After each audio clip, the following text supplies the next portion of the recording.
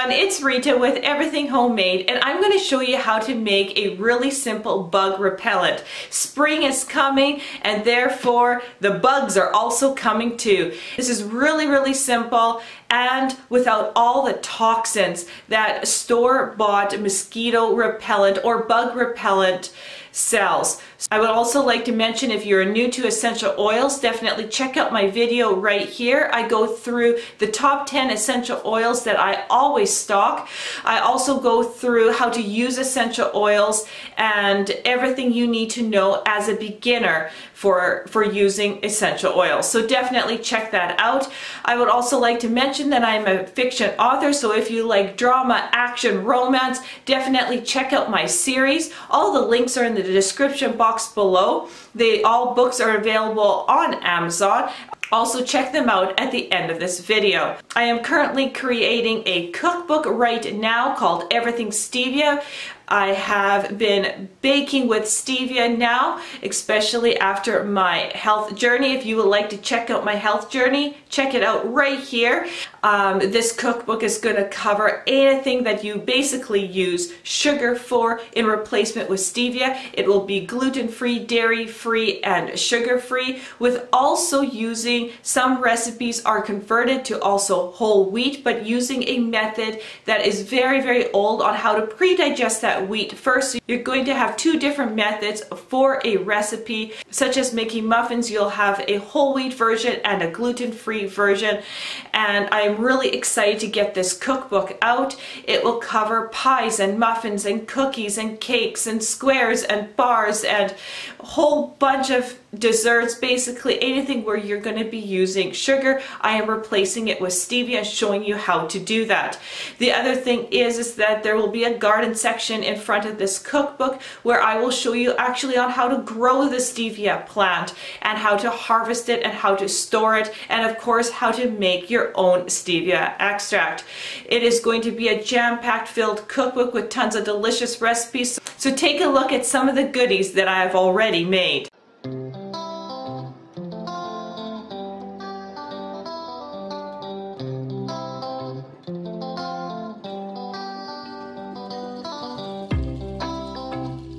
You can follow me on Instagram at everythingstevia77. You can also follow me on Facebook, Everything Stevia, or handle tag everythingstevia77, and you'll keep up to date on exactly what I am making as I post daily or every second day pictures on what is going into that cookbook. You can also definitely just stay here on YouTube. You can follow me here as I will make a huge announcement when it's out. So now it's time to make the bug repellent. So the bug repellent recipe that I have is so super simple. So first of all, I have a container here, and this container is just a little bit, it's just a spray container, just like that, simple like that. I actually get these from my eye doctor because they always give free samples, and half my family has glasses on, and so I end up collecting a whole bunch of these. So I save them and reuse them. So you can also buy, you know, little spray bottles from the dollar store. You can find them free when people want to give them away, and you can just collect them from other things that you buy. Just make sure they're cleaned out and there's no residue of whatever it was previously in there. This is actually a 1 ounce bottle, and it is a smaller bottle, but I love it because I can just like stick it in my purse. I can take it with me, you know, in my backpack or whatever, and it goes quite a long ways, and that way it's just really easy to tag along with me wherever I go, especially in the summer. I have bad varicose veins, so my veins in one leg kind of bulge out, so the mosquitoes absolutely love me, and I do tons of gardening, so this here stays with me a lot. So what we're going to use is we're going to use lavender. Now I have tried peppermint oil. There's recipes for, you know, add in lemongrass or lemon balm, chamomile, lots of these other essential oils, but for me personally, over the years, lavender is my #1 choice for mosquito repellent. I put this on and they literally fly to where they want to suck my veins, suck the blood out of my veins, because again, they're close to the surface, and they turn their noses and fly away. So if I put this on and it's really, really bad, let's say it's really bad in the evening when the mosquitoes are out, you know, I'll have about 30 minutes after application. After that, I will reapply it again, especially in areas that I don't have really good coverage. I also use common sense. I, you know, wear a lighter pair of pants or a windbreaker or something, a lighter jacket, where I'm trying to cover up, you know, areas where I don't want to get bit by mosquitoes.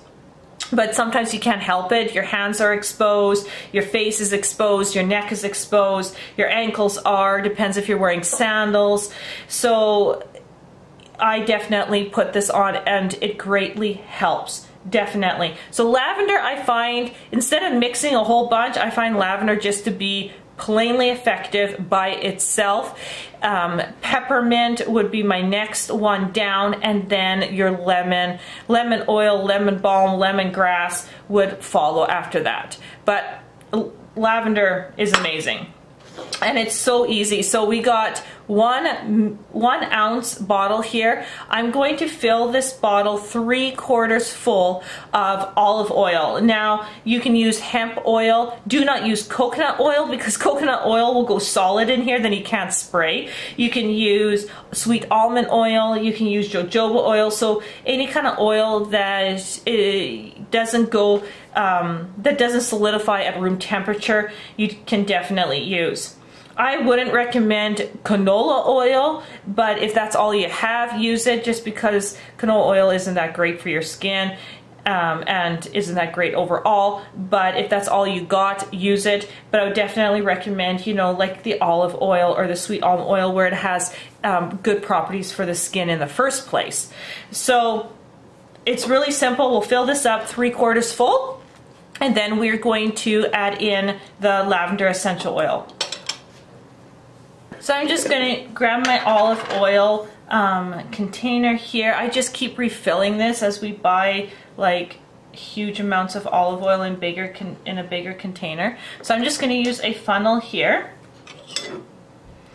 And just a word on olive oil, you really want a good source of olive oil, because this olive oils in the grocery store are cut with canola oil. So you really want to look for a good source. I will put where I get my olive oil from, and it's amazing. The taste is totally different. It's kind of got a peppery kind of a taste when it's a really good quality olive oil, and it's absolutely delicious. So just a word of caution there. If you want to Google that about them cutting olive oil with canola oil, you can definitely look it up. Okay, so there you go. That's about 3/4 full. And I just have a plate here just so it's less messy. I'm just gonna wipe the side here, as I got a little bit on the side. Okay, so now I am going to put in 50 drops of lavender essential oil.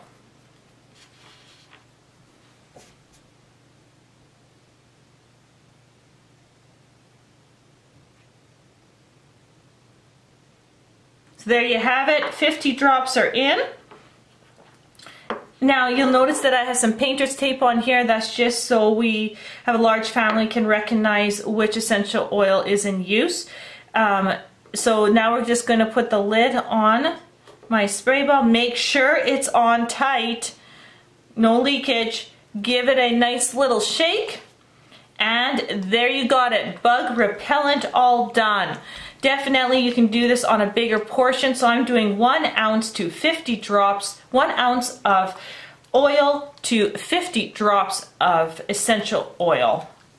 So there you go, and it's ready to go. And so all you want to do when you apply it, I'm just going to apply it on my hands here and my arm. Now, whenever you're first beginning out with essential oils, do an essential oil test. So right here on your arm is a lot more sensitive than right here. Okay, so what you want to do is just take it, spray a little bit on, rub it in, and wait you know, 10-15 minutes. Do I react to it? Is there any kind of reaction? If not, you're good to go. You do not want to spray this on your eyes or in your ears or up your nose or anything, anywhere where you've got really sensitive membranes. If you want to put it on your face, spray it on your hand first, rub it into your hand, and then take it and put it on your face like that and go over it. I do that a lot. So definitely you can do that around your neck. You know, you don't want oil all over your clothes. A lot of times I spray it on my hands. I get a little bit on my hands and then really move it in and then put it on my arms, put it on my legs. You can spray it on as well. And but you don't want to spray this on your clothing because this is oil. You can wreck your clothes. Some oils don't wash out real well. So you just got to use a little bit of common sense with this, but it's really easy to apply and mosquitoes hate it. So it's a win-win there. Thank you so much for watching, you guys. This bug repellent will really help your family to enjoy this summer even more. So thanks so much for watching, and we'll see you on the next video.